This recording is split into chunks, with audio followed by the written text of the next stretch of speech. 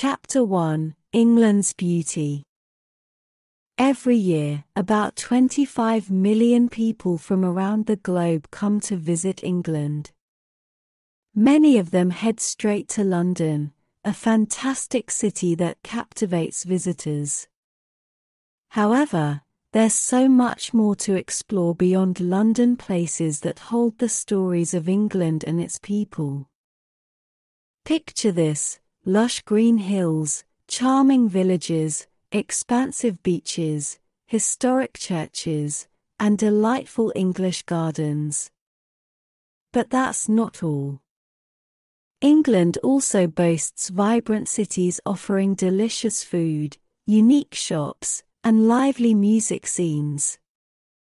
Imagine watching a Shakespeare play or enjoying music around the clock with fellow enthusiasts. You could attend a thrilling cricket or football match, cruise down a scenic river, or wander through the halls of an ancient castle. Indeed, England is a breathtaking country with diverse attractions. Yet, it begs the question, who exactly are the English? The journey to discover the heart of England has just begun. Chapter 2: Who are the English? A long time ago, England got its name Angleland when folks from Europe, the Angle and Saxon people, arrived around the 5th and 6th centuries. They liked it so much, they called it their land. Before them, Romans hung out here for about 400 years, making cool stuff like houses and roads. They set up a town by the River Thames and called it Londinium, now known as London. The Angles and Saxons sailed over from northwest Germany and southern Denmark. Then came the Vikings from Denmark and Norway. Fast forward to 1066, a new king, William the Conqueror from Normandy, shook things up, bringing a bunch of French pals with him. Jump to the 19th century, where lots of Irish and Jewish families joined the English party. The 20th century was like a constant party too. After World War II, folks from the West Indies, Africa, and Asia showed up. In the 80s, people from Vietnam came, looking to escape their war-torn home. Nowadays, almost 50 million people call England home. Thousands more drop in every year from places like Eastern Europe, Afghanistan, Pakistan, Iraq, Australia, Canada, and India. They're here for various reasons, some for work, some to be with family, and others just chasing a better life. And guess what? They bring their awesome theatre, yummy food, cool music, and amazing art with them. England's like a global hangout. Want to know what England really is?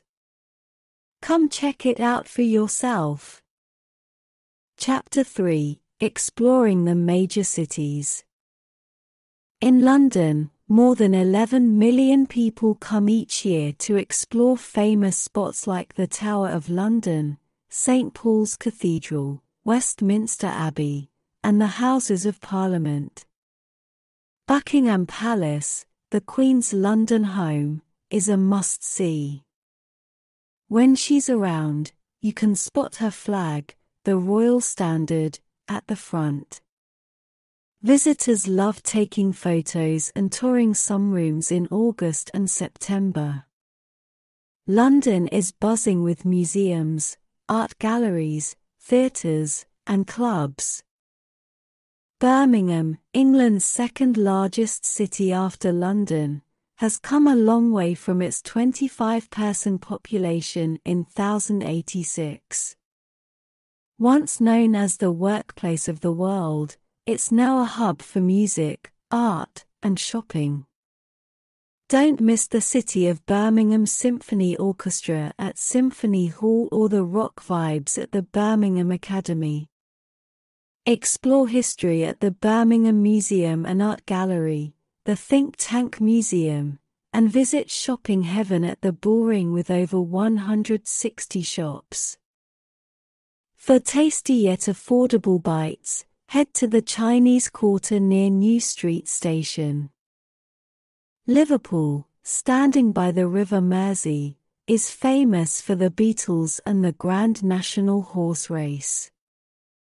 Albert Dock offers a mix of shops, restaurants, bars, museums, and art galleries. Liverpool's history includes the departure of 9 million people to America, Australia, Canada, or New Zealand between 1830 and 1930.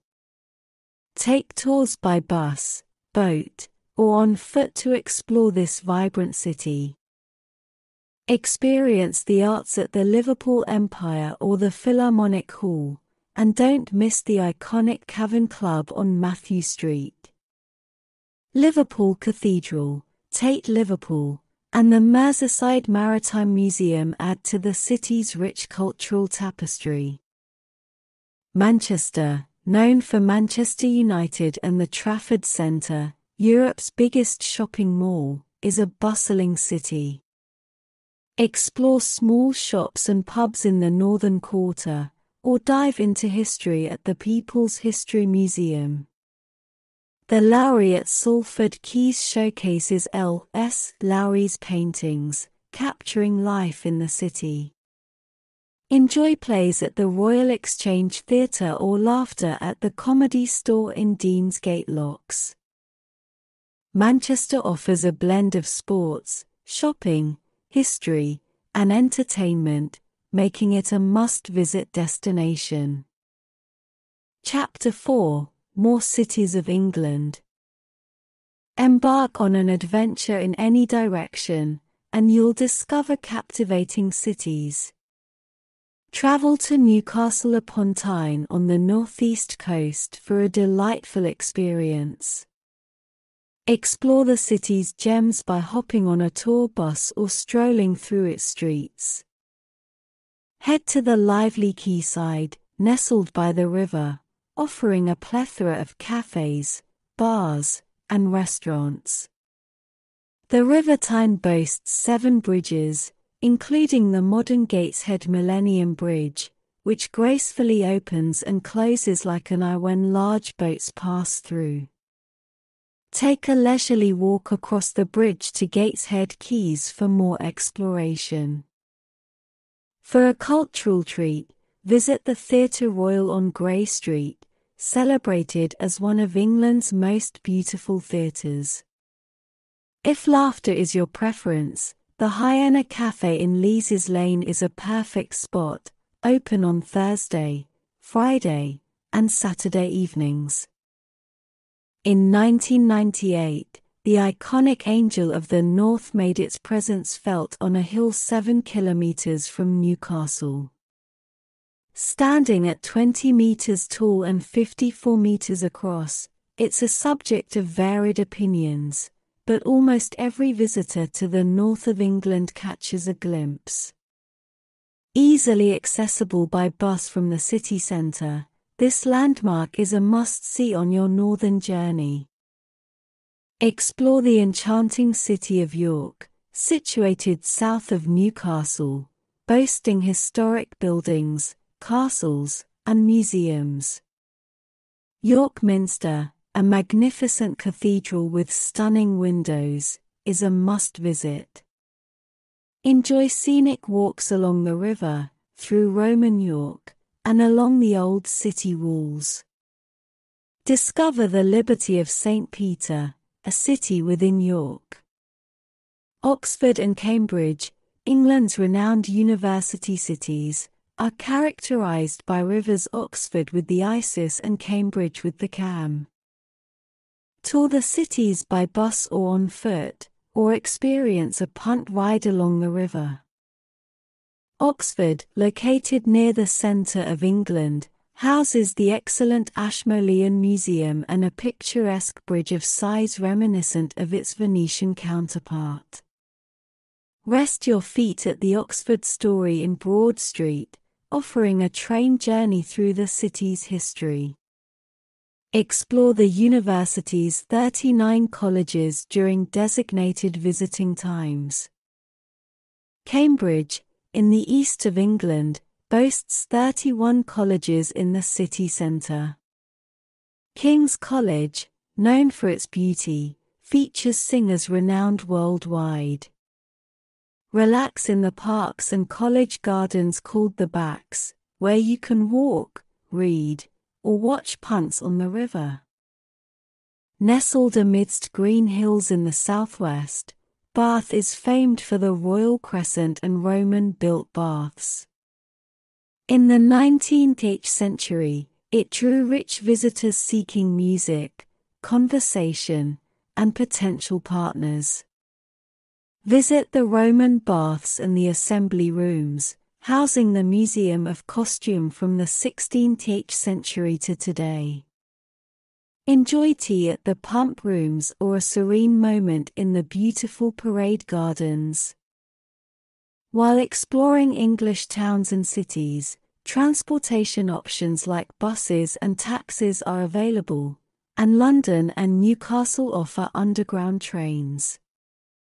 However, the best way to truly experience the charm is by walking, plus, it's a cost-free adventure. Wander through the streets, absorb the local atmosphere, and uncover hidden gems on foot. Chapter 5: Coastal Wonders and Countryside Charm. In England, the sea is never too far away, and you're always close to some of the world's most beautiful countryside. Despite the common saying that it always rains in England, the rain contributes to the lush greenery of the countryside. The Lake District National Park, situated in Cumbria in the northwest, boasts the highest hills in England and 16 magnificent lakes. Some, like Buttermere and Westwater, offer tranquility, while others, like Windermere and Derwentwater, feature bustling towns and boats. The Lake District is perfect for scenic walks, but weather conditions can change rapidly. Northumbria, in the northeast, offers extensive and lovely beaches, ideal for walks, bird watching, and providing stunning views of Northumbria's castles. Notably, Alnwick Castle served as Hogwarts School in the Harry Potter films. Yorkshire hosts 2 remarkable national parks. In the northwest, the Yorkshire Dales National Park showcases vast hills and dales with charming villages and castles. In the northeast, the North York Moors National Park offers picturesque countryside, with options like riding the North Yorkshire Moors Railway or driving to coastal gems like Whitby or Robin Hood's Bay. Dorset invites you to explore breathtaking walks along the southwest coast, featuring the impressive Sheasel Bank Beach and historic Corfe Castle. The New Forest in Hampshire attracts over 6 million visitors annually, with its New Forest ponies being a major draw. Whether observing the ponies, walking in the forest, or exploring towns like Lyndhurst and Lymington, there's much to enjoy. Dartmoor National Park in the southwest is known for its ponies and is a great place for extensive walks. Cornwall, in the far southwest, offers fantastic surfing beaches and coastal walks, attracting those who love swimming, surfing, and exploring the beautiful beaches around Newquay on the north coast. Chapter 6: Evening Adventures. London's West End is renowned for its more than 50 theatres, but tickets can be pricey. Opt for afternoon shows, they are more budget-friendly. Most major cities and many large towns across England boast theatres. Sometimes, you can catch plays at these venues before they hit London's West End. The Minack Theatre in Porthcurno, Cornwall, stands out as it's an outdoor theatre. Enjoy plays under the summer sky in this unique setting. England's literary icon, William Shakespeare, hails from Stratford-upon-Avon. Experience his works at the Royal Shakespeare Theatre along the River Avon. Before leaving the town, explore Shakespeare's birthplace and Anne Hathaway's charming home with its lovely garden in the nearby village of Shottery. Major cities host numerous concerts. London, Birmingham, Bournemouth, Manchester, and Liverpool feature world-famous orchestras. St. Martin's in the Fields Church in London's Trafalgar Square offers lunchtime concerts on select days. Cathedrals and churches in many towns and cities also host musical performances. Beyond formal venues, music permeates other spaces like theatres, pubs, town centres, and shopping malls. Cities and large towns often have clubs where you can dance and enjoy live music. Arrive early if tickets are required. The Glastonbury Festival, held in Pilton near Glastonbury in Somerset, stands as England's largest rock music festival, typically occurring on the last weekend in June.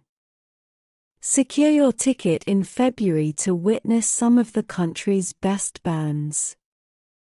Other notable music festivals take place in Leeds, Reading, Guildford, Chelmsford, and the Isle of Wight. Chapter 7: A Journey from Football to Tennis.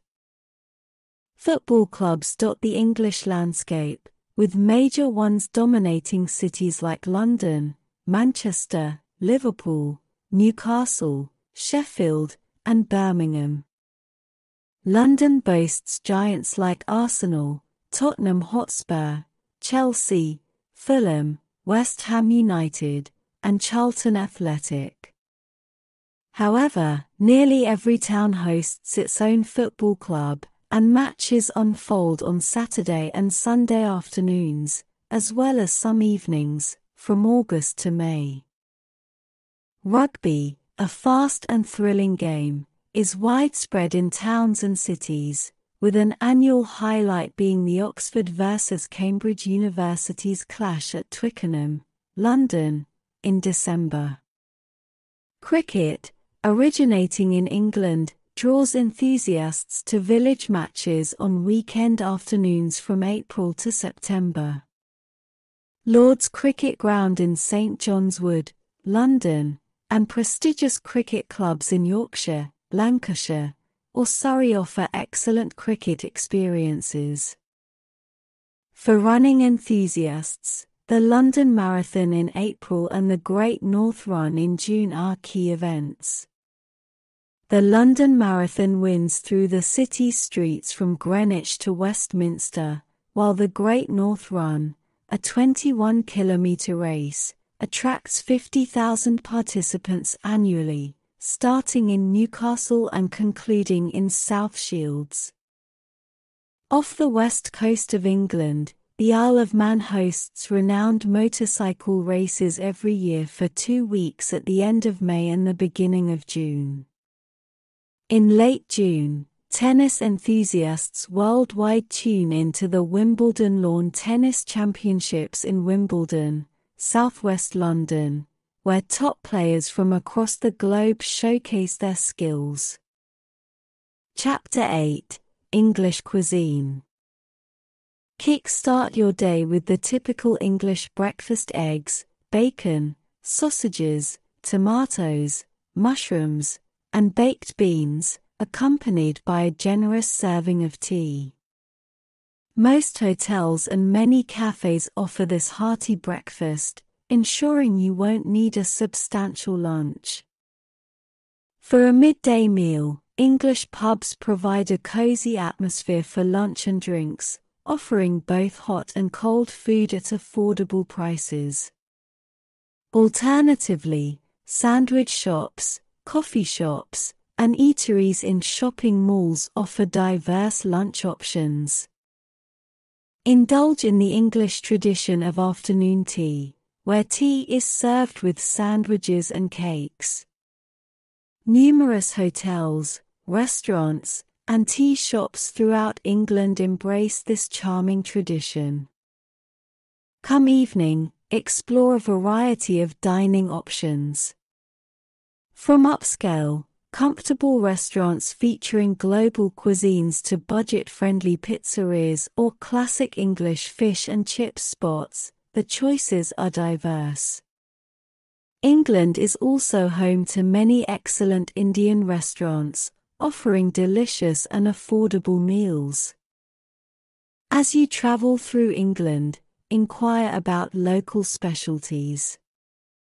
Savor the wonderful apples in Kent or try the renowned cheddar cheese in Somerset, often found in bustling markets across the country. Chapter 9: Fashion and Shopping in England. London takes the lead in the fashion scene in England. Back in the 1960s, Mary Quant pioneered the iconic miniskirt, gaining worldwide fame. In the 1970s, Vivienne Westwood's Seditionaries shop in Chelsea's King's Road gave birth to punk fashion. Today, London hosts the globally renowned London Fashion Week in February and September, showcasing designs by Paul Smith, Bruce Oldfield, Catherine Hamnett, and others. Explore fashionable clothing stores on Sloane Street, New Bond Street, and Old Bond Street. Harrods in Knightsbridge, London, stands out as one of England's most famous department stores, offering an extensive range of products. Other major retailers are found in out-of-town shopping malls, cities, and towns nationwide. For clothing, check out Marks & Spencer, Topshop, River Island, and Monsoon. Waterstones and Borders cater to book lovers, while HMV and Virgin offer CDs and DVDs. Don't overlook small shops, where you might discover unique and interesting items. Gift shops in museums and galleries also offer distinctive finds. Explore markets in many English towns for affordable treasures, including food, clothing, hats, bags, and books. If you're after budget-friendly options, major supermarkets like Tesco, Sainsbury's, Asda, Morrisons, and Waitrose have the cheapest food. For a unique experience, venture into smaller shops, markets, and farm shops. England's shopping scene offers a diverse range, catering to all tastes and preferences. Difficult words in the story. Vibrant. Full of energy and life. England also boasts vibrant cities offering delicious food, unique shops, and lively music scenes. Enthusiasts. People who are passionate or highly interested in something. Imagine watching a Shakespeare play or enjoying music around the clock with fellow enthusiasts. Catering. Providing what is needed or desired. England's shopping scene offers a diverse range, catering to all tastes and preferences. Renowned. Meaning famous or well known. London, Birmingham, Bournemouth, Manchester, and Liverpool feature world-famous orchestras. Budget. Friendly, referring to something that is affordable or economical. For a midday meal, English pubs provide a cozy atmosphere for lunch and drinks, offering both hot and cold food at affordable prices. Hub. A central point where activity or industry is concentrated. Birmingham, England's second largest city after London, has come a long way from its 25-person population in 1086. Once known as the workplace of the world, it's now a hub for music, art, and shopping. Tranquility. State of calmness and peacefulness. Some, like Buttermere and Westwater, offer tranquility. Encompass. To include or contain. The Lake District National Park encompasses the highest hills in England and 16 magnificent lakes. Picturesque. Visually charming or attractive. Enjoy scenic walks along the river, through Roman York, and along the old city walls.